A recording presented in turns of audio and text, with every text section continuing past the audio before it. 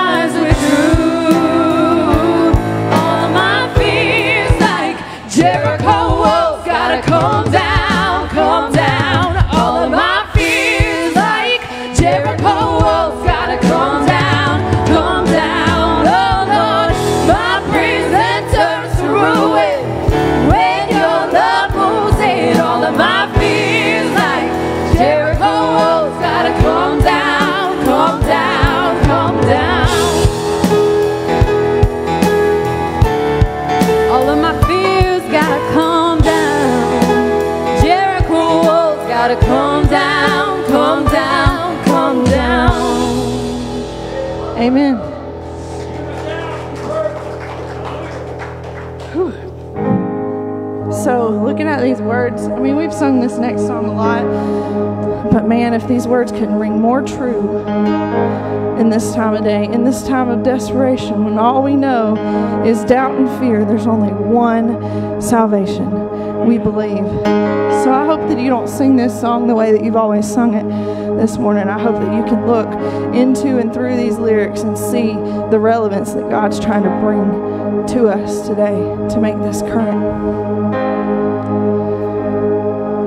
And just refresh in our minds what we stand on, our foundation.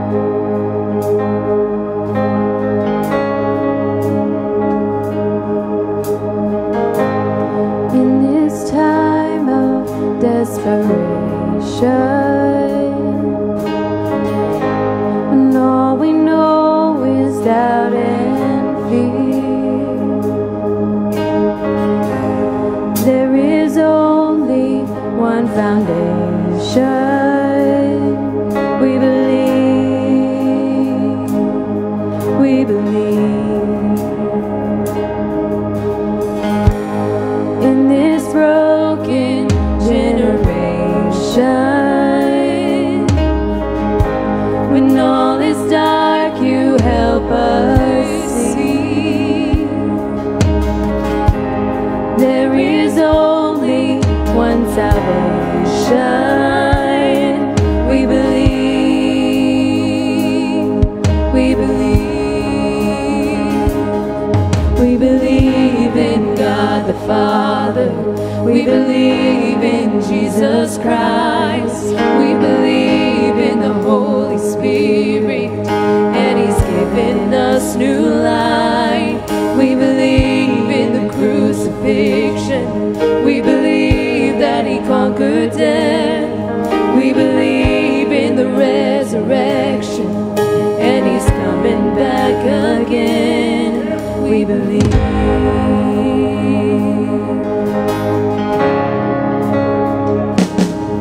So let our faith be more than anthems, and greater than the songs we sing. And in our weakness and temptations, we believe.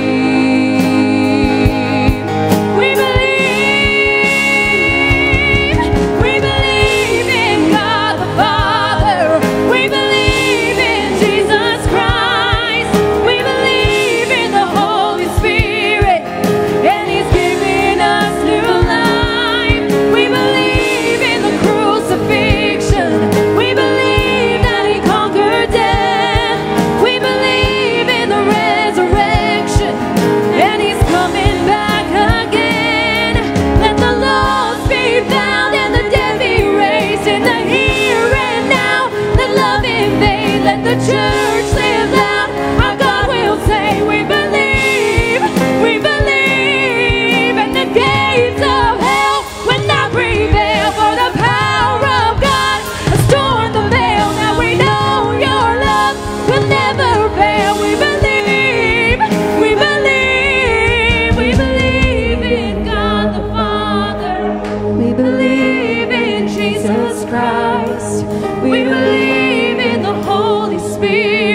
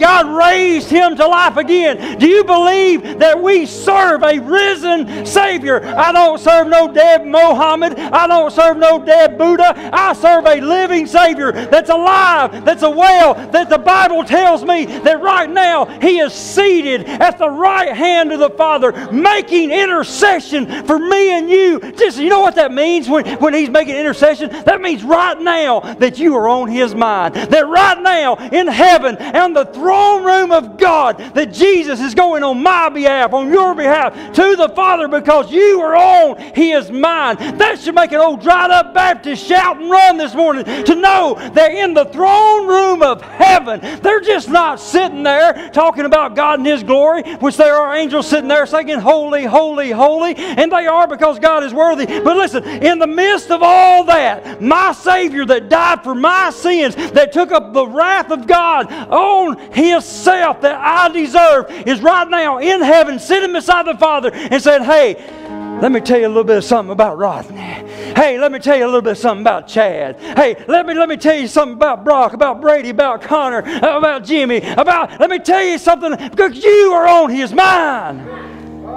That should just that should just make you excited this morning, to know that not just in heaven, in the earthly realm, that somebody's thinking about me. We know it's Valentine's Day, and you know there's a lot of people thinking about other people on days like today. But just to think about it, we take it out of this realm and take it to heaven. And this morning, right now, in this moment, that you are on Jesus' mind. Praise God. But I want us to go back to that bridge. Jordan, can you throw that bridge up there for me? Because there's one thing when we were singing through it that last time, it really stuck out. It's right in the middle.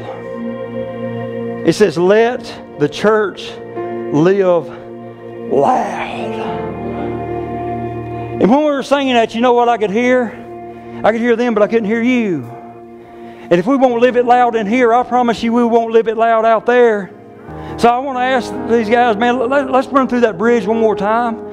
And I don't want us just to run through it as the words. I want you to shout to the rooftops. I want our neighbors over yonder to go, what in the world is going on up in that building over there? It looks like the shingles or the tins fixing to fall off that place. Because listen, if we choose to get loud in this place and we allow God to just fire us up, I promise you it's a whole lot easier to go out. You'll walk out the door and you'll see the sign above the door. What's it say? You are now entering your mission field.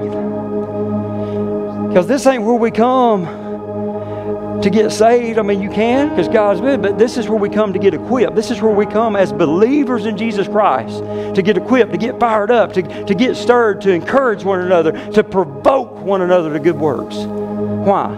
So we can go out there and do the work. And just like the song said, we need to live loud. But listen, I know this as a fact, just as a pastor and what I've seen over my years. If you won't worship loud, you won't live it out loud.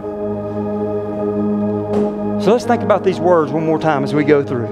Let the lost be found. Anybody in here glad that there's one day you was lost, but thank God by His mercy and by His grace that in your murk, that in your muck, that in your clay, that in your ditch, on your way to hell, that Jesus, you was on His mind, and He reached down in that moment, whether it's in your house, in a car, at revival, at Bible school, wherever it might be, and He reached way down. The old song, He had to reach way down. But listen, He was willing to reach. If I was willing to say, here I am, Lord, help me, save me, and He reached down and saved this old country boy on December the 8th, 2002. Your story. But listen, aren't you glad that the lost can still be found? That's the reason we need to live it loud, because there's still men and women, boys and girls on their way to hell this morning. And if we don't live it loud, can I tell you, the world's pretty loud. You know why Satan wants the world to be loud? To try to drown us out. But it's time, because I promise you this, Satan's going to bring all the hell he can bring with him in your life. But guess what? It's time for us to bring all the heaven we got with us and go into the battle, because I know the one that the Bible says at Armageddon, when He opens His mouth and speaks, I'll be there sitting on a horse looking like Roy Rogers, and I'll be looking real good in the saddle. But I want to tell you one thing. You know what? In that day, I ain't going to have to pull a sword. I ain't going to have to pull a gun. I'm just going to sit there, because the Bible says that when Jesus gets there, He opens His mouth, and by the power of just His word, the same word that brought you into existence, the same word that hung the stars and the moon, is the same word that will defeat the enemy for good, and then we will reign and live with Jesus forever. So we can be loud because we've got all of heaven backing us. Jesus, you are on His mind this morning. And right now, I pray that in this moment, that when you leave this room today, that you can ask God, God, how was my worship today? And I pray that He can say, son, daughter, well done. But guess what? You're the only person that controls that this morning. Nobody else can worship for you. Just like nobody else can pray for you to get saved. Nobody else. It's your walk. It's your worship. Make the Father happy this morning. I remember when I used to play ball. I don't know where that was just coming from. Y'all going to get like 4 sermons today. I'm just fired up this week. It's been a good week, y'all. I remember when I was a little boy and I played baseball. And my dad would be on the sidelines. My mama, everybody knew my mama was there because mama was always yelling because she's loud. But the one thing I remember, when I'd do something, when I'd get a hit or I'd make a good play, I'd hear my dad, Chad. Even though my mama, you could always hear my mama. You didn't have to listen for mama. Mama, I love you. I know you watching this morning. But you could hear mama. Everybody knew mama was there. But when I'd do something, Jimmy, these are the words I'd hear. That's my boy.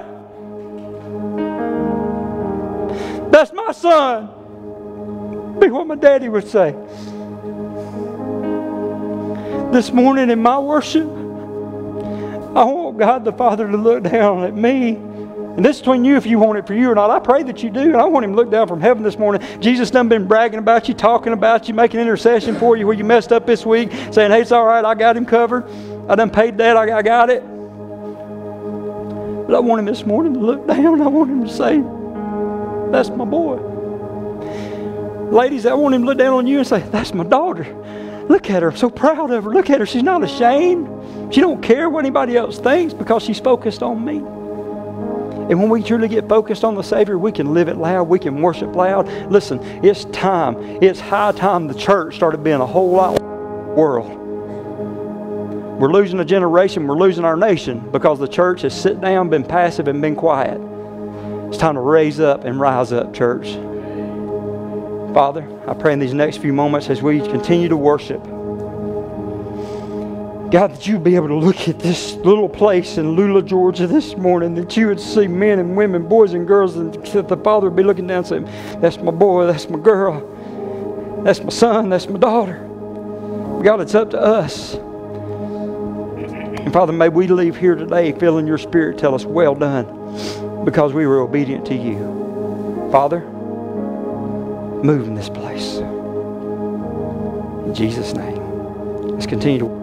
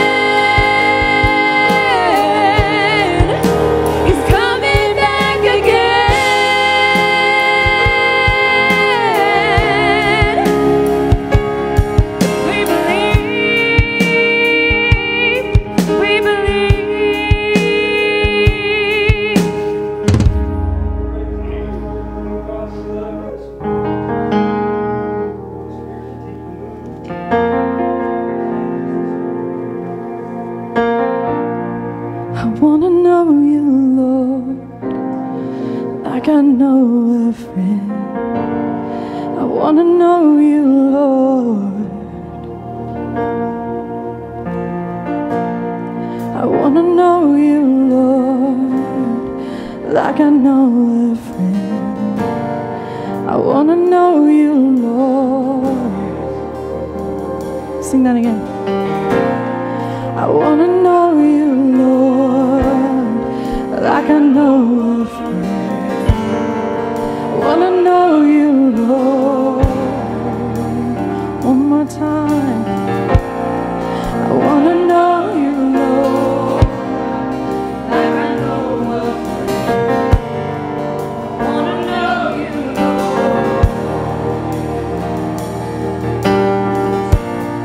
So I'm laying down all my religion. I'm laying down, wanna know you, Lord. I'm laying down all my religion. I'm laying down, wanna know you, Lord. I wanna know you, Lord.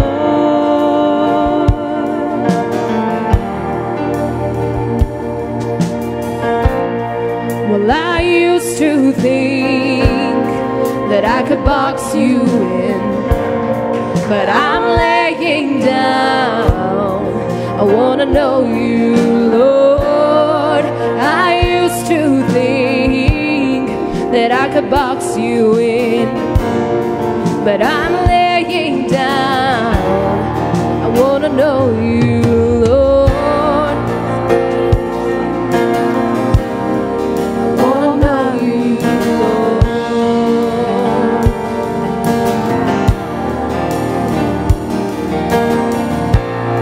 So I'm laying down all my religion.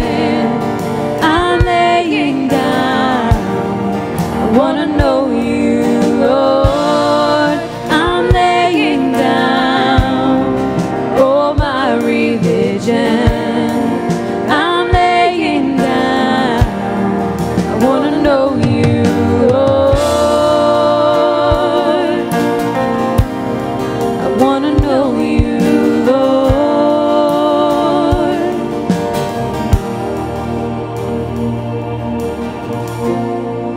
Lord, I've been told to be ashamed.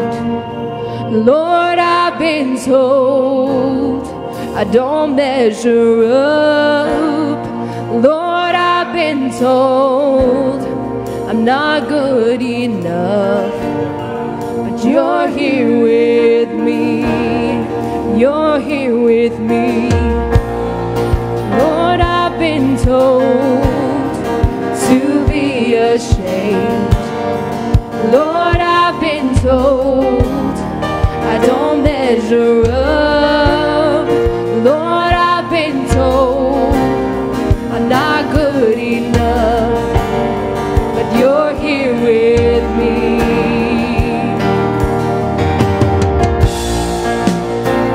I reach out and you find me in the dark, and you say no amount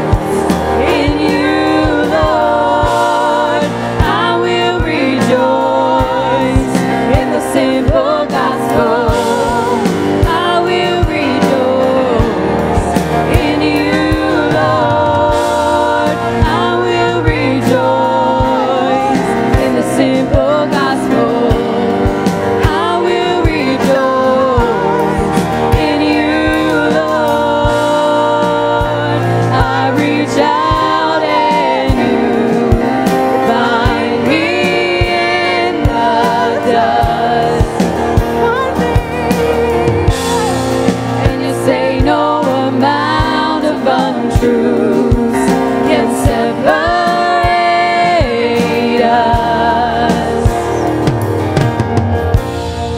I will rejoice in the simple gospel.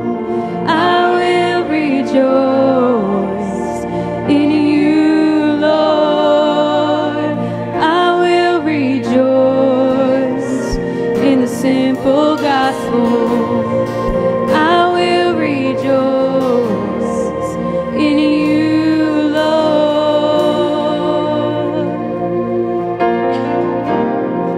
In you, Lord. Sing that first line again. I want to know you. I want to know you, Lord, like I know a friend. I want to know you, Lord. I want to know you, Lord, like I know a friend. I want to know you, Lord. Amen. The good thing about that last little phrase that we sung is the scripture tells us that if you seek me with all your heart, he didn't say we'll play a game of hide and seek. He didn't say if you seek me with all my heart, you may find me around the corner. He says if you seek me with all your heart, you will find me. So this morning I asked the question while we were singing it, do you mean that? Because if you mean that, you're going to be seeking for God with all your heart, and you're going to know Him more. And I've told you before, the more you get to know Him, the more you want to serve Him. The more you get to know Him, the more you want to worship Him. The more you get to know Him, it changes you. Let's pray and prepare our hearts to receive this morning. Father, Lord, thank you so much for this wonderful, wonderful time of worship. We thank you that your Spirit is here. And Father, I know that He just don't show up just to show up. He just don't show up to see what's going on. That He shows up to change lives, to convict us, to convert us, to move us closer to Jesus. And God, we just pray right now an anointing over your word as it goes, fixing to go out. May our ears, may we have ears to hear this morning. But God, not only that, Lord, may we be obedient and go be doers of what you call us to do. Holy Spirit, continue to move in our midst, and we ask this in Jesus' name. Amen. Thank you guys so much. You may be seated. If you got your Bibles, turn with us. Join us in Acts chapter number 2. Acts chapter number 2. If you've been walking with us, we've been walking through the New Testament in 2021. And we just picked up in Acts last week. We hit chapter 1, and we picked up in chapter 2 this week and read through chapter 6 as a family. If you've not been a part of that, if you're in this room, there is the reading plans out in the foyer. Grab you one of those. It's got the dates on it. It's not too late to jump in. If you're joining us online and you would like a copy of that, just send us an email at libertybcfamily@gmail.com, and we'd be glad to email you a copy so you and your family could join us as well. Well, first off, I want to say this. Happy Valentine's Day. Hope, yeah. My Valentine, I asked her this morning if she would be my Valentine for the 25th year in a row, and guess what, y'all? She said yes. So I want to say hey to my sweetheart. She's at home this morning with the girls, so she's not in the room with us this morning. Just wasn't feeling a little well. Not no sickness or symptoms like that. Don't everybody gets freaky. You know when you say somebody wasn't feeling well. Just wasn't feeling well this morning. So just want to say hey to my sweetie and that I love her and thank her for 25 years straight. Y'all, can y'all believe that she said yes to being my Valentine? That takes a lot of courage and a lot of want to, because I promise you, living with me ain't easy, but so glad. So happy Valentine's Day to you. And if you look at the bulletin and you kind of see, what we're going to be talking about today is devoted. And this is not going to be a relationship sermon. I know it looks like it, and you can kind of get, he's going to be talking about love. And yes, we're going to be talking about love, because who is love? God is love, right? When we come in here, we're going to talk about God. So every Sunday, we're going to talk about love in different ways. But what I want to talk to you about is what we're going to see right out of Acts chapter number 2.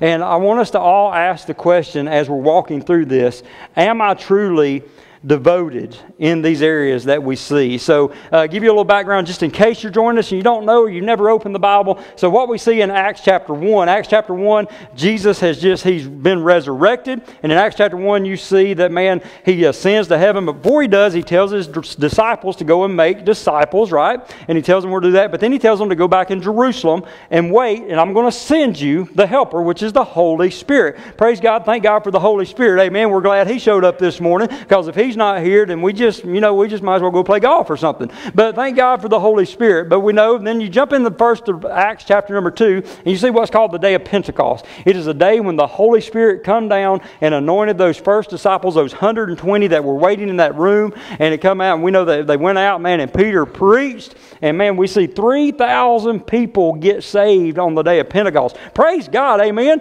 And we say, man, wouldn't that be awesome to see? I say, why don't we see it anymore? Can I tell you why? The Holy Spirit hadn't changed. The same Holy Spirit that anointed Peter and John and James and all of them is the same Holy Spirit we have. But I really believe that we can walk through this text today, and I'm hoping to challenge you, no matter where you're at in your faith, to see what's going on. So we're going to pick up at the end of chapter number 2 and verse 42 is where we're going to start our reading at.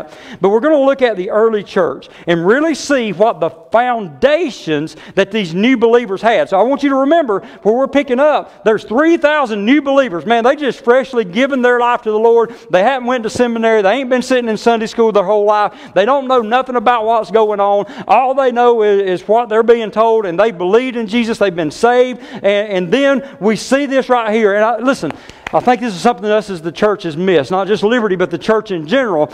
We need to go back and look at the biblical foundations on what the church started. What were they devoted to? What were they determined to? And I believe if we can do that as individuals, it's going to change some things.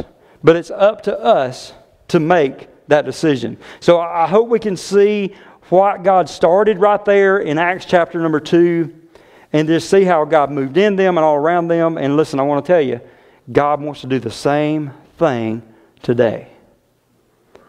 So, if you found your place in Acts chapter number 2, verse number 42, say speak. I want the Word of God to speak to us this morning. If you're online, you can put speak in there. I like to go back and look at those comments. So man, be engaged with us online as well. So verse number 42, this is what God's Word says. If you don't have your copy of God's Word, we'll have it on the screen for you. Verse 42 says this, talking of the early church. They devoted themselves to the apostles' teaching, to the fellowship, to the breaking of bread, and to prayer. Everyone was filled with awe, and many wonders and signs, and many signs were being performed through the apostles. Verse 44. Now all the believers were together and held all things in common. They sold their possessions and property and distributed the proceeds to all as any had need. Every day they devoted themselves to meeting together in the temple and broke bread from house to house. They ate their food with joyful, sincere hearts, praising God and enjoying the favor of all the people. Every day the Lord added to their number those who were being saved. Holy Spirit, blow our minds this morning. Speak in Jesus' name. Amen. So really, y'all going to be surprised. I've only got one main point today. But I got like 10 other points. But I just got one main point, and it's really this, because it's where we want to focus. We're going to focus on this one verse for the majority of our time together today, and that's just simply verse number 42. And this is if I give it a thing, it's they devoted themselves. It said they devoted themselves. Now, some versions will use the words they steadfastly did this. So whenever I see a vast kind of difference in words, because I look at different translations, and because I try to want to understand the Scriptures. So what I do when I get a devoted and a steadfastly, what do? Well, I'm going to go to the original language, look at the Greek, and pull it up and see what that original word meant. So y'all ready for me to say this Greek word? Yes. Absolutely. All right, y'all ready? Say yeah. All right, here we go. The Greek word for the word devoted or the word steadfastly is prokastakio. And you can go to blueletter.com and pull that up and listen to it and get the correct pronunciation. Because when he said it, I go, Yeah, I ain't going to be able to say that one. So I'm not. That is not correct pronunciation, I promise you. But go to blueletterbible.com, free resource for you to download. You can pull up the Greek there and hear it for what it really sounds like. But this is the important part, right? It's not important what it sounds. It's the important part is what it means. This is what the word devoted, the word steadfastly in this verse meant in the Greek, meant in the original language. It meant this: to adhere to one, to be his adherent, to be devoted or constant to one, to be steadfastly attentive unto, to give unremitting care to a thing, to continue all the time in one place, to persevere and not to faint, to show oneself courageous, for to be in constant readiness for one waiting on constantly. And I know that's a lot of words, but you kind of see the theme there. To me, the first word that came to my mind when I read those is that's somebody that's sold out to something. That's somebody that said, man, I'm there, I'm on it, I'm with it, I'm not straying from it, I'm putting all my focus on that thing. So what I want us to look at this morning is what is that thing that they were devoted to. I want to show you 4 things, and you see them, it's right out of the text, 4 things that the early church was devoted to. And this is what I believe today. No matter if you're part of our Liberty family or whatever church family you're part of, listen, it ain't about being devoted to a program. It ain't about being devoted to something, and don't get me wrong, programs are good. They help give us structure. It's not being devoted to a curriculum. It's not being devoted to a preacher. Listen to me. It's about you. Everybody say me. Me. It's all about you being devoted to the Lord in these 4 things. And I truly believe this with all my heart. If we as believers individually say, I will be devoted to these 4 things that the early church was devoted to, it's going to change you, it'll start changing your family, and it will start changing our churches across the land. But listen, the good thing about it, or maybe the bad thing about it, it's up to you. It's up to you. So let's look at these 4 things. I want to give you the book definition of the word devoted. The book definition of the word devoted meant this: very loving or loyal, so a good word for Valentine's Day, right? But it also meant this: to concentrate on a particular pursuit, occupation, a purpose, or a cause. To concentrate on an occupation, purpose, or cause. Can I tell you that there is no greater purpose or cause than the Lord Jesus Christ? There is no greater purpose that we should be focused in on, that we should be concentrated on. But what we see in the text, we see right in the beginning, verse 42, it says, they devoted themselves. We see it was a personal choice. We don't see in here that it says that Peter made them devote themselves, that Peter told them that y'all have to do this. The only thing Peter told them how to do was when they said, oh my goodness, how must we get saved? And Peter says, repent and be baptized. That's all Peter told them to do, and then they repented and got baptized. And listen, but then we see that they themselves,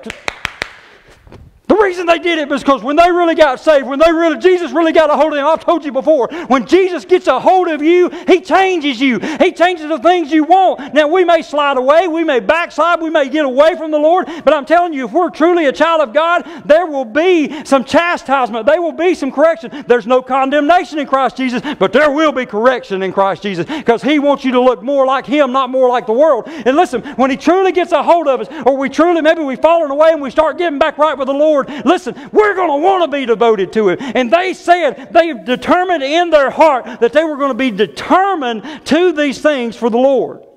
So let's take a look at this. This is one verse for a few minutes, and then I promise you, we'll get through all of them, okay, before 12 o'clock. Ooh, man, my time's going away quick. I got to preach fast. Y'all ready? Say go. All right, here we go. I'm not going to go fast. No, y'all ain't got nowhere to be. We'll still beat the Methodists to the bar, okay? To the food bar. To the food bar. We Baptists, y'all, we don't do that. We don't do that. I got to take this, and this is water. You can see my jug of water over here. Boy, that went south in a hurry, Chad. That was one of them moments where just, our guests will never be back now. Okay, so, all right.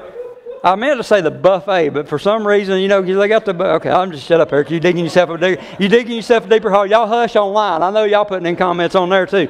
All right, so listen. All right, so here we go. All right, everybody, aren't you glad we can laugh?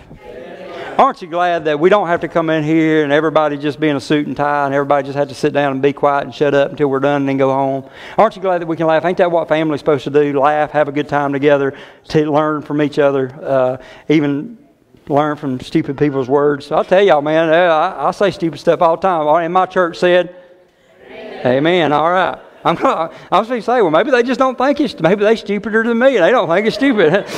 Trust me, I hear it all the time. I can't believe you said that. And I'll usually say, y'all heard me say it, I'll usually say, I didn't say that. And dadgummit, we got replay now, so they can rewind it and show me I said that.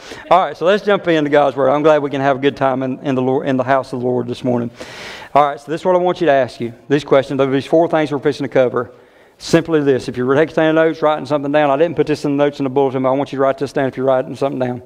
Am I devoted?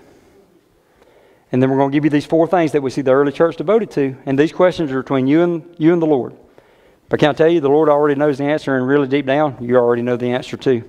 But I'm praying that the Holy Spirit this morning brings some conviction. So let's walk through them really quick. Number 1, we must be devoted to the Word. We must be devoted to the Word of God. You say, where do you see that? It says, they devoted themselves to the apostles' teaching. I want to remind you that they didn't have the New Testament back then, all right, y'all? That's who we're reading about. We're reading about them. So they didn't have this. So what they were having to go on was the Old Testament and the apostles' teaching of what Jesus did. They were having to teach. So really, if you put it into our context, for us to be able to apply this to our lives, it means that they were devoted to getting in the Word. They were devoted to being taught the Word. They were devoted to getting in the Word on their own. Because listen, what do we see over and over? They got together, right? They were intentional to go there themselves so they could hear the Word of God. Listen, it's much easier for me and you today. We have a copy right here. You got a copy on your phone. Most of you's probably got 10 copies in your house, strode out everywhere, that's got dust sitting on them. But listen, I want to tell you, listen, it's up to us to be devoted to the Word. And I want to share this with you. Man, y'all going to make me preach fast today, but I'm glad I'm south and I talk fast, so hopefully y'all can understand, all right? So listen, if you got this, if you want to turn with me really quick over to Psalm 119, I want to share these words with you, man. I read through the whole book of Psalm 119, 8 verses at a time back in November and December, as some of you went on that journey with me. But man, as it's over and over talking about the Word of God, but I wanted to show you in just these first 16 verses the importance that the psalmist tells us about us being devoted to the Word. Listen to what it says. How happy are those, verse number 1, how happy are those whose way is blameless, who walk according to what? The Lord's instruction. Happy are those who keep His decrees and seek Him with all their heart. They do nothing wrong. They walk in His ways. You have commanded that your precepts be diligently kept. And listen to verse number 5. If only my ways were committed. Man, ain't that me and you? Man, I want to follow the Lord. I want to get in the Word. I want to be devoted. But man, if my ways were committed. Can I tell you, your ways can be committed, but it's a choice for you to wake up. Listen, I'm going to tell you this. Y'all, it's probably going to shock y'all again. There's mornings I wake up and I don't want to go get in the Word of God. There's mornings that my alarm clock goes off at 4:12 and I want to go turn that thing off and go back to bed. There's mornings that I just don't want to get up and do it. And you're saying, you're a preacher. You're right, I am, but I want to remind you this. Don't put no title on me. I'm just flesh and blood like you are. I live in this flesh just like you do. But listen, this is why I get up. Oh, man, this got all over me. I about had a running spell at home this week. And I run anyway, so it wouldn't have been nothing strange. But I almost had a spell when I was in there studying and getting ready. And this is when the Lord spoke to me. And I said, man, why do I get up and do that? I tell people I get up and I do it. And I get up and I go do it even when I don't want to. And this is why. This is the only answer I can come up. Because I know God's going to be there. So if I know God's going to be there, I want to be there. Because I want to be in His presence. Because I've told you before, when you truly get in the presence of a holy God, you can't leave the same. When you get up in the morning, you get in the presence of God, it's at your dining room table, in your prayer closet. Listen, you should come out of there different. If you ain't coming out of there different, stay in there a little longer because you truly ain't got in the presence. Listen to me. I want to tell you, we've said it before, you keep getting into the Word until the Word gets into you. And when it starts getting into you, He's going to start transforming you and you're going to want to be devoted. You're going to want to be committed. And you're going to get up and you want to go there. Why? Maybe you don't feel like it. Maybe you had some bad burritos last night. Maybe you've been sick all day. But listen, when you truly know that God wants to meet you over there, it'll make you get your tail out of gear and get your tail in gear and get out of bed and go and meet Him where He is at. But then keep listening to what the psalmist said. Verse number 6. Then I would not be ashamed when I think about your commands. I will praise you with an upright heart when I learn your righteous judgments. I will keep your statutes. Never abandon me. How can a young man keep his way pure? Young men, young women in the room. And I want to say this. Old men, old women in the room. You listen to this. How does the old man, old woman keep their way pure? Middle-aged woman, middle-aged man keep their way pure? The same way a young man keeps his way pure. Listen to the answer. Pretty straight. Keep it. By keeping your word. Straight and to the point. I have sought you with all my heart. Don't let me wander from your commands. Man, don't it just bless you to know that the psalmist even struggled, that he even struggled keeping it, because he didn't even have to say, God, I need you to help me to not wander from where I need to go. It helps me to know that the Apostle Paul, he said, man, I do the things that I know I'm not supposed to, and I don't do the things that I know I'm supposed to. It helps me to know that the men and women that were in God's Word, that they had the same struggles, the same fights, the same battles that me and you have. But listen, we see them persevere. That's why they're wrote about in the Bible, because they ain't wrote about all their distractions. We get to see some of them, but what we get to see is even though that was going on, even though Paul said, I had a thorn in my flesh that I asked God to take from me, but God said this, my grace is sufficient for you. And this morning I want to tell you, no matter what your situation, no matter what your problem, if you'll get in the Word of God, if you'll stick to it, and you go meet Him where He's at, His grace is sufficient for you too. There's grace for that. He said, I have sought you with all my heart. Don't let me wander from your commands. I have treasured your word in my heart so that I may not sin against you. Lord, may you be blessed. Teach me your statutes with my lips. I proclaim all the judgments from your mouth. I receive in the way revealed by your decrees as much as in all the riches. And listen to verse number 15. I will meditate on your precepts and think about your ways. I will delight in your statutes and I will not forget your word. It's not just about reading it, guys. It's about getting in it. It's about meditating. It's about thinking on it like an old cow chewing on cud, right? It's about maybe the old cow regurgitate that stuff up. I'm about to make somebody lose their breakfast. But it'll regurgitate that stuff up and it'll chew on it for a little while. Because why? It was just better the second time when it comes around. You know what happens sometimes when you get in God's word in the morning? You say, man, that was a good thought right there. But in the middle of the day, the old Holy Spirit regurgitates that thing up, Chad. You start gnawing on that thing at lunch. You start thinking about really what that meant and what God was saying. And you about have a spell, you shout at the lunchroom table and all your co-workers look at you crazy and think, what in the world's wrong with him? And better, what's wrong with her? But listen, it's better the second time around when you start mulling on it and you start really meditating. You start thinking of it. Because why? Because when you really start meditating, you're getting deeper and you're telling God, hey, that just ain't a once-a-time morning thing I want from you. I want you to speak to me all day long. And the deeper you get in, the richer the water is. Anybody ever draw water out of a well? I mean, truly drew. Oh, man, ain't that some good cold water you get out of that well? Man, that's some good stuff. The deeper you go, the more refreshing it is. Somebody will write that down. The deeper you go, the more refreshing it is in the Word of God. Man, I got a long one. All right, here we go. Y'all hang on. Take your seatbelt, buckle in. All right, here we go. Number 2, the second thing we see that we must be devoted to is the fellowship. It said they were devoted to the fellowship. This is one that the church, in America especially, has slacked on overall, is being devoted to the fellowship.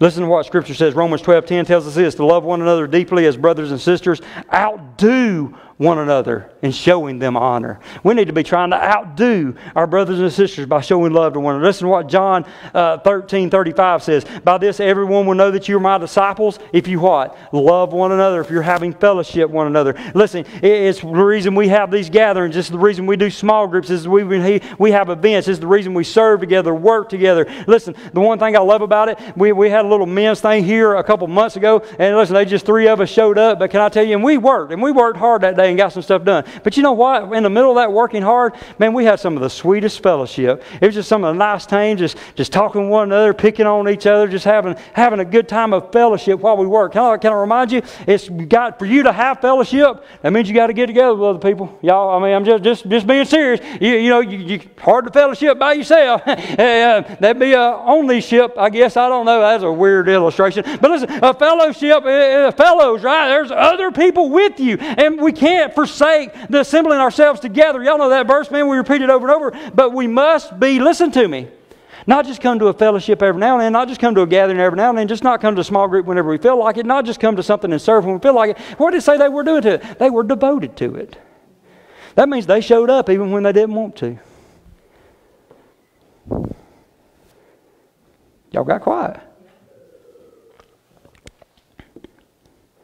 But then thirdly, we see this. And this is different. It may look the same, but it's different. Number 3, it says this. They were devoted to do life together. Doing life together happens outside of this building. For you to truly do life with somebody, it's where, man, you're talking throughout the week. Your families are getting together. You're man, loving on one another. Hey, listen, this is the way that things get. No, as churches grow and things get bigger, the pastor can't be everywhere. The pastor can't do everything. But it's in those small groups with people you're doing life with. Those are the ones that's going to be there for you, that's going to help you. There's so many people feel alone. Why? Because they're not doing life with anybody. They got the Lone Ranger mentality. They don't think they do, but they really do, and they're not doing life with anybody. Because can I tell you, it makes a difference. It helps hold you accountable. It helps encourage you. It helps pour into your life when you need it. But on the other end, you get to pour into other people's lives when they need it. That's what doing life together. We know Hebrews 10:24 and 25. Let me just read it right out of the Word of God. And it says, now let us watch out for one another. Did you see that? You said, this is the verse going into not forsake the assembling together. But listen to what he said before then. Let us watch out for one another. Why? Well, I said it a while ago. So we can provoke each other to do good works. So when somebody comes in to me and we're doing life together, and I said, man, I was struggling today. Man, I was tempted in that thing that tempts me and almost wanted to do. That way I can give them a good swift kick, poke in the hiney and tell them, don't do that. That's why you're supposed to call me. Let me know so we can walk through it. That's what provoking one another to good works. Listen, because I'll tell you what happens when you don't do life with other Christians and other believers. Let me tell you who's provoking you. It ain't something from the Holy Spirit. You're being provoked to do things of the world. You're being provoked to do things of the flesh. And that's the reason you keep falling into it, is because you're not doing life with anybody that's provoking you to good works. We must do life together. But listen, Galatians 6:2 tells us this, to carry one another's burdens in this way. You will fulfill the law of Christ. We're supposed to bear one another's burdens to help each other out. Listen, doing life together is more than a gathering. It's life. That's why it's called doing life together. It ain't called doing church together. It's called doing life together. But some people think just showing up on a Sunday in their church is just enough. They're good enough. That's what... Doing life together. And you want to do life with people that will go with you and that will grow with you.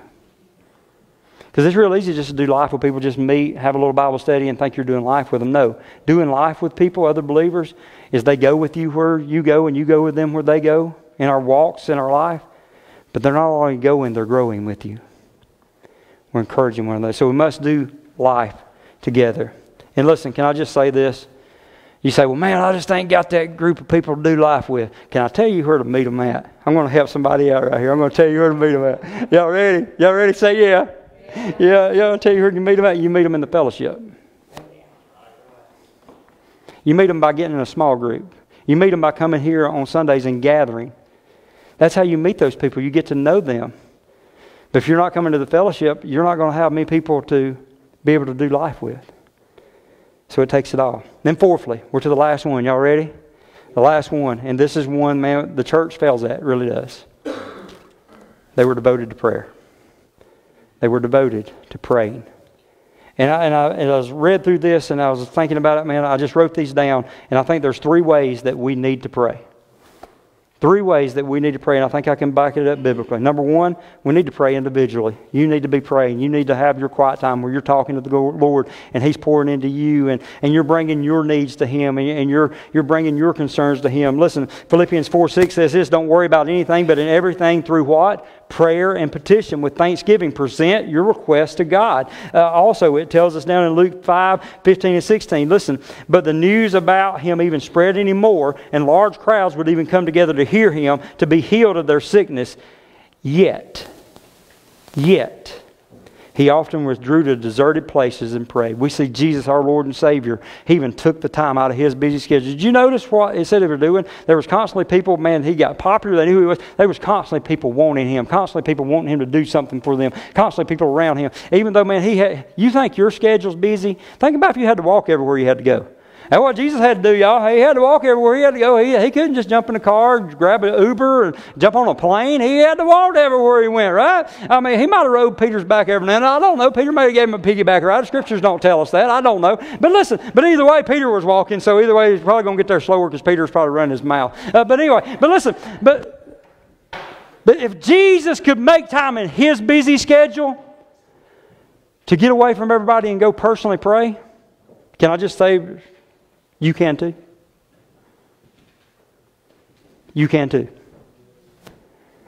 We need to pray individually. Secondly, we need to pray for one another. We need to pray for one another as believers, and we need to pray for others outside of the body of faith. Paul writes this in 1 Timothy chapter number 2. He says this, "First of all, then I urge that petition and prayers, intercessions and thanksgiving be made for" who?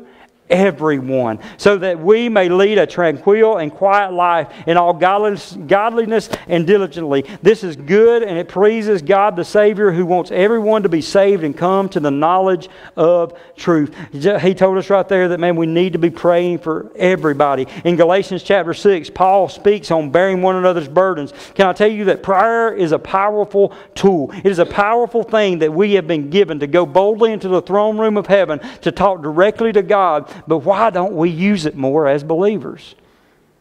I'm just speaking for my personal self too, man. We use it as a lifesaver, right? Whenever things get bad, we need to go pray. Whenever we get a bad doctor's appointment, we need to go pray. What would happen if we was prayed up before then? What would happen if we was prayed up before then? We didn't wait until we felt like we needed to pray, but we prayed because we were devoted to spending time with the Father. But after he talks about bearing one of those burdens, listen to what he says in Galatians 6. He says this, he wraps up about bearing each other's burdens with this. "Therefore, as we have the opportunity, let us work for the good of all, especially those who belong to the household of faith." He said, you need to be doing good and praying for all those lost people. They need to hear the gospel. But he says, you need to even be doing it more for your brothers and sisters. And the way you do that is through praying, through gathering, through doing life together, and encouraging one another is how we do that. But lastly, we need to do this. I'm almost there, y'all. I know everybody's starting to look at your watch. I'm just kidding. Y'all don't do that because y'all don't wear watches. You're looking at your phones. But anyway, but listen. So the third thing. So we need to pray individually. We need to pray for others. But listen, here it is. We need to pray with each other. The only way we pray with each other physically is by being in the community, is by being together. We see it here in these altars a lot of times. People come and pray with one another. James 5:16 says this, "Therefore confess your sins to one another and pray for one another so that you may be healed. The prayer of a righteous person is very powerful in effect." Listen, I can't cast my burden on you if you don't bring the donkey. You're the donkey. Okay, just kidding, just kidding. We're not going to call it a King James Bible donkey. Some older folks get that one. All right, so anyway, but listen, but for us to be able to cast our burdens on one another, we've got to be there for one another. We've got to be able to pray with one another. We've got to say, what is your concerns? Listen, I love the digital age. I do, man. I got to share the gospel this week about 3 different times on digital with over 200 men at a time, just digitally. I love it. I'm glad that we have that. But listen to me, there's nothing like gathering together in a room full of believers. There's nothing like us being able to hug necks and shake hands. I ain't going to go there. There's nothing like praying with other people in the altar. There's nothing like, listen, we were built to do life together. And what has happened, man, we've allowed something, a worldly circumstance to come into the church. And I want you to hear me. It is real. I'm not discounting anything that's going on in our world. I'm not saying it's not real. I know it's real and it affects some people really bad and some people that don't. But listen to me. We can't live in fear. Because fear is not a spirit from the Lord. We use good sense. That's the reason we shut down for about a month and done online only, because we had a little breakout in our church family and we was trying to be cautious. There was no fear in it. We didn't shut down because we was afraid. We shut down because we was trying to be good stewards of our church family. But we cannot live in fear and not gather because we live in fear. We need it. We need it. We need it. Listen, Ecclesiastes 4:9 says 2 are better than 1. Why? Because they have a good reward for their efforts. For if either falls, his companion can lift him up. But pity the one who falls without another to lift him up. Listen, the reason we challenge you to do life together, The reason we challenge you to get to know each other is because, listen, when you start stumbling, can I tell you, you're going to stumble, you're going to fall spiritually, you're going to fall mentally. It's just part as long as we're living in the flesh, we're going to have those moments of weakness. But just like Ecclesiastes says, but if you're walking out there by yourself trying to handle it on, can I tell you what? When you fall down, you're more than likely to stay down because nobody's there to help you up. But when you're doing life with others and walking with others, there's somebody there to know that, man, Chad wasn't there last week. Somebody needs to check on him. Chad hadn't checked in this week. Somebody needs to check on him. But if we're not doing life with other people, nobody's going to know. We're just going to think, well, they just happy, to be at home doing church online. But nobody knows. That's why I encourage you, if you're online, man, at least comment. That way we know you're here. We know you're there. Because, hey, trust me, I know every week by the comments, who I know is at least showing up and you're here. That lets me know they're still a part. You're still there. But we got to be vocal. So, these 4 things that we see the early church devoted to, I ask the question to you, are you devoted to those 4 things in your personal life? Listen, you must be intentional to make them happen. They're not just going to happen. You're just not going to start being part of the fellowship unless you're intentional to show up. You're not going to find people to do life with unless you're intentional to show up and speak up. You're not going to just want to get in God's Word every day. You got to be intentional. And prayer, can I say, I think that's one we all need to be more intentional on. I think that's one we all need to be intentional on. But listen, this is what I know, and I'm almost there, y'all. We're fixing to hit this last little bit faster than the road runner running from Y.E. Coyote. Y'all ready? My younger kids are like, what's he talking about? All right. Lots of Christians haven't devoted themselves to these things because they're too devoted to themselves. Can I tell you, if you're going to be devoted to these things the early church was, it's going to take some of your time. Did you see that the other thing they said they were devoted to? It said they were devoted to daily meeting in the temple and breaking bread together. They were devoted to doing it daily, getting together, making sure they was doing life with people, checking on people, loving on people, but getting together and doing that. So, if we get devoted to the Word, to fellowship, to doing life together in prayer, it will take time. But what would it change? What would it change? Is that a fair question? If you say, okay, if I could devote myself to these 4 things, what would change? Boy, I'm glad you asked. Let's look at the rest of these verses. It tells us right in the rest of the text. I ain't got to come up with nothing spiritual or my own opinion. It tells us right in the text. These are what would happen if we would all be devoted to these 4 things. Just these 4 things, y'all. You ready? Say yeah. Number 1, verse number 43. We see that people would be in awe on what's going on. We see that there'd be a difference in your life. You would start living different, start looking different. There'd be things and they'd be in awe. That's what it says. It says they were in awe of the miracles that were going on in verse number 43. People would be in awe. You know what happens when people start getting in awe of things that's going on spiritually in your life? They start asking questions, y'all. Why you do that? Why you don't talk like that anymore? Why are you spending more time at church now? Why I see you posting all this stuff on Facebook about all this religious stuff now? They get in awe. Number 44, listen, this is what it says. This is something the church needs. It says we would have all things in common. If the whole church started being devoted to those 4 things, you know what? We got all things in common, y'all. We're in the Word together. We're praying together. We're doing life together. You may say, well, I don't have nothing in common. I've heard this said in the church before.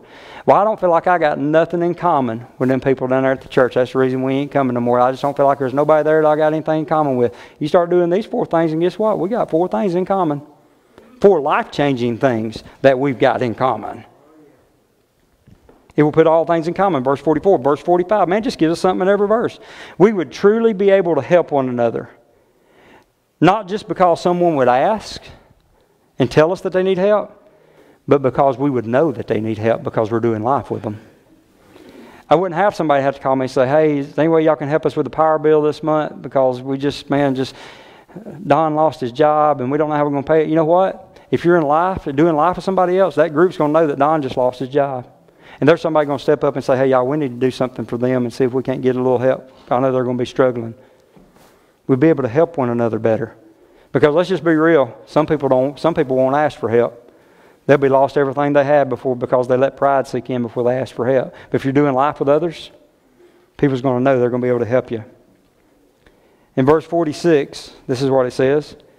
We would want to get together more. It says, man, they wanted to get together daily. They wanted to be one another. Why? Because they have 4 things in common now. So guess what? We can meet together. We can talk about the Word of God. We can talk about what God did in my prayer life. I could care less if you like sports or like hunting or fishing or you like going painting your toenails. It don't matter. Listen, if we devoted to these 4 things, we can get together. We can talk about, man, what's our family been doing this week? Where we went on vacation because we're doing life together. What I got out of God's Word. What God's teaching me in my prayer time. What exactly was. Man, we could have hours on ends talking about things that we have in common, but it's up to me and you to be devoted to the 4 things. But then lastly, this is the last one, and then I'm done. And I think it's one of the most important. We start doing these 4 things, and you see what the last thing was that said will start happening? It said the Lord added to the church daily. Not by a convert from the First Baptist Church of Luda because they got mad at the preacher and wanted to come over here, and not because they got mad at Gillsville and they wanted to come over here. No, it said that He grew the church daily by those who were being saved. We get devoted to these 4 things and start living it out.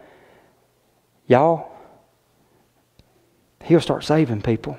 We've seen people get saved in here, but listen, I've told you before, this shouldn't be a place where you have to bring them. I told you, if you won't share the gospel with them, bring here, I'll share the gospel with them. But listen, it should be us going out and winning them to Jesus. And I promise you this, if you get devoted to these 4 things, you're going to want to go out and tell people about Jesus. They're going to see it. They're going to be in awe. And God can use you in a mighty way. So as Amber comes this morning, as we get ready for a time of response and closing, that made a lot of noise. So my easy questions this morning, right? Everybody likes an easy question, right? You like an easy test? I like an easy test. I do. I liked easy tests growing up. I like the fill in the bubbles. You know, you make a pretty picture. Yeah? Yeah? Anybody with me? Yeah? Y'all don't remember them? Had to have a number 2 pencil. They got mad if you use a pen. So here's your 4 questions for every person in this room, every person watching online.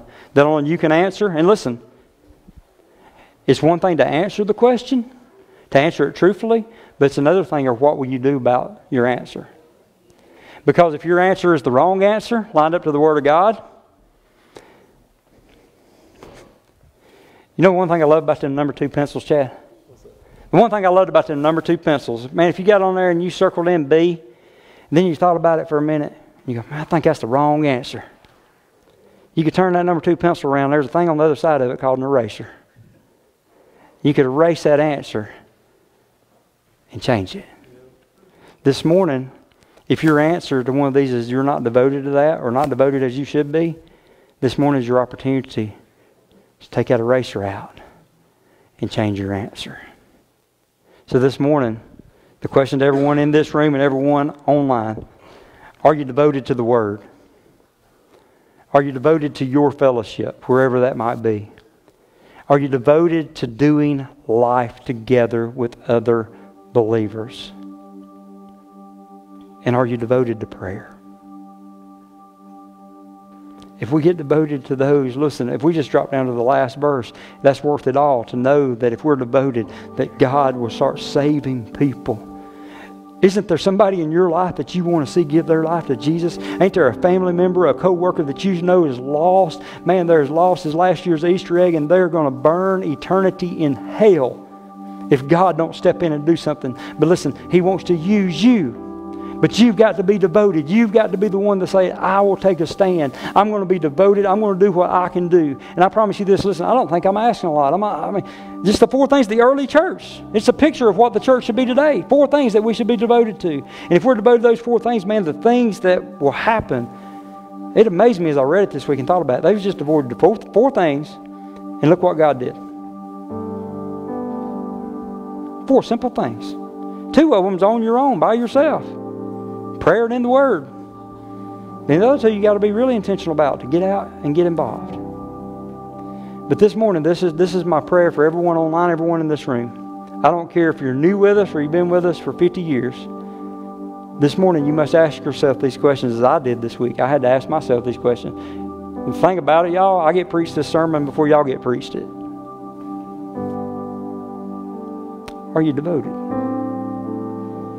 And if the answer is not the right answer this morning, this is your opportunity to change it. These altars are wide open for everybody. in this room, online, your altar's right there in front of that camera. And we'd love to pray for you. Maybe there's some areas you need to be devoted in. We don't ask details unless you want to share, but we'd love for you to put devoted in the comments, and we will pray over you and pray that God in that area will help you be stronger and grow you as you determine today to be devoted. Let's pray together. Father, Lord, this morning you see every heart in this room. You see every heart in every living room, every workplace, every car.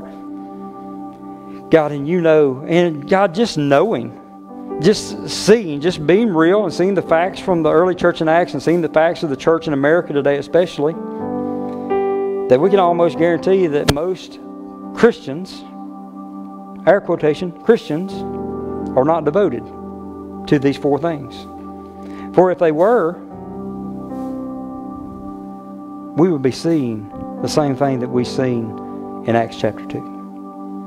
God, I pray for every individual that's under the sound of my voice that right now in this moment, that they would do a self-evaluation, that they would choose today, Lord, even in those moments that they don't want to, that today they would say, I'm going to be devoted, I'm going to be determined, and I'm going to be disciplined. I'm going to be devoted to the Word, getting in your Word more. To not just read the verses of the day, but actually get in and want to get something from you. I'm going to be devoted to my fellowship, wherever that is. I'm going to be devoted to being a part, to getting in, to serving together, to worshiping together, to just being together. But Father, I also want to be devoted to live life with other believers. And Father, I pray for those that don't feel like they have life. May they get involved in that fellowship and put the people that you want them doing life with right there. That they may walk together, they may go together and grow together. But Father, I pray for our whole church and for every church that's represented online and in this room. God, we all need to be more devoted to prayer, myself included. Lord, that's one this week that you really tugged on my heart again with. Father, may today be a day of choice that we say, I will be devoted. Knowing that we're going to fall sometimes, that life's going to happen, but just knowing that you'll meet us there should be enough want to for us to get up and go there. Holy Spirit, convict and change hearts this morning. If you're online, like I said, we just want you to put the word devoted if there's something the Holy Spirit spoke to you. If you're in this room, we're fixing to stand together. And I want to invite you just to come. You're not confessing anything to me. You're not responding to me or this church. You're responding to the Holy Spirit. But I truly believe that when you step out of an aisle, that you telling God, I'm serious about my commitment. But you can do business with God right where you're at. But my prayer for you is you just be obedient to what God is calling you to do. Father, I pray if there's one under the sound of my voice that they don't know you as their personal Savior, God, if they have religion and not relationship, that today they would come grab me by the hand, Brock by the hand, Chad by the hand, or somebody by the hand this morning up here, and we can show them through God's Word how they can start a relationship with you. But Father, for every believer that's under the sound of my voice, may we choose to be devoted more in every area that you've called us to today. And we ask this in Jesus' name. Amen. Let's stand together. You don't wait. You need to come pray. You come pray. Somebody will pray with you this morning. Make the commitment to the Lord today on what He's calling you to do as we sing.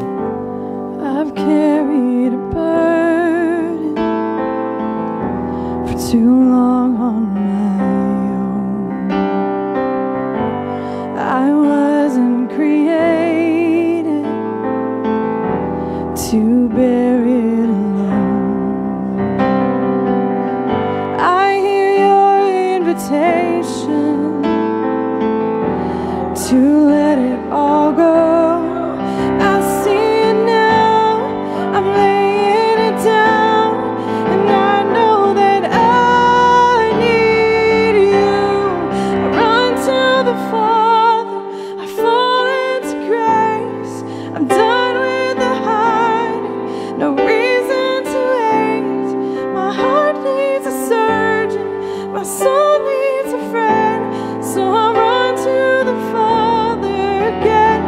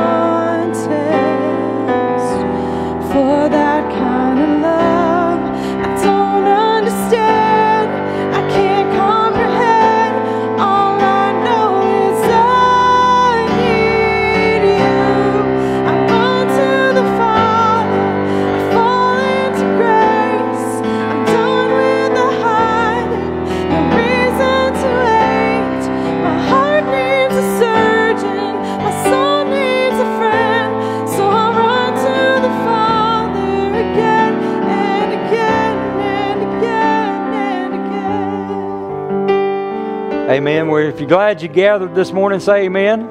Amen. If you're glad you gathered online with us, punch amen in the comments there so we can celebrate with you. I want to ask everybody just take a seat. We're going to get ready to take up our tithe and offering this morning as the band comes back up ready to end us off in worship this morning. I pray this morning that, man, this has been a blessing to you through the worship. Man, wonderful time of worship. Amen. Just a wonderful time being in the Lord's presence.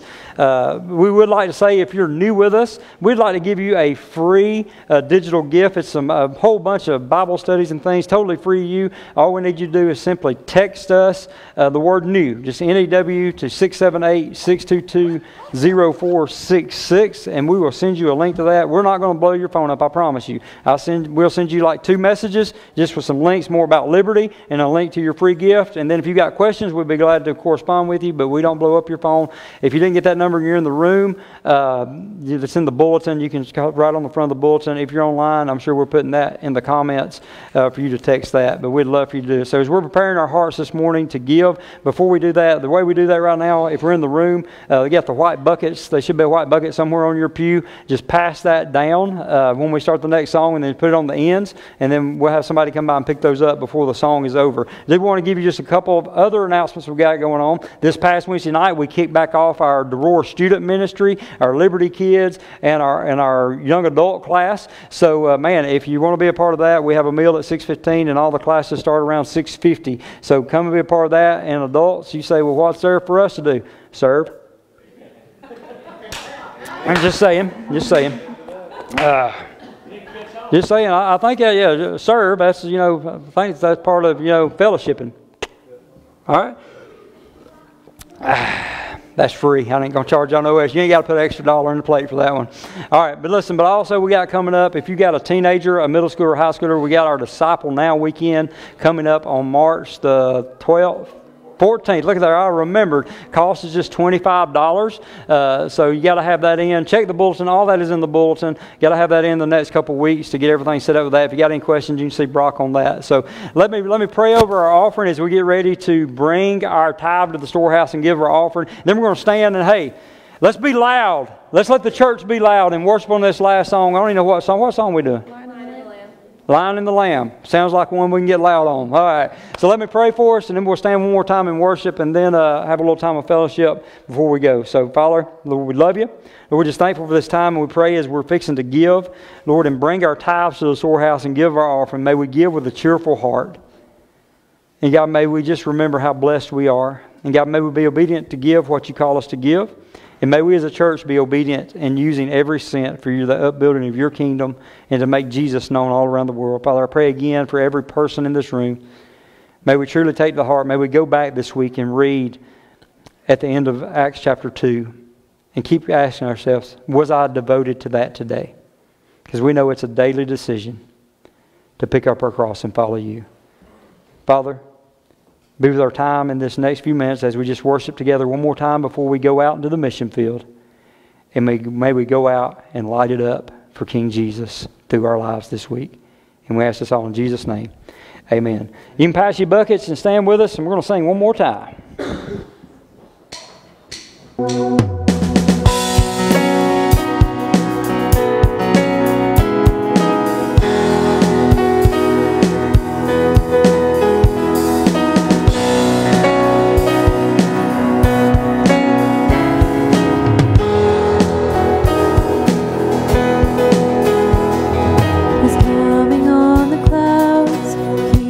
Kingdoms will bow down.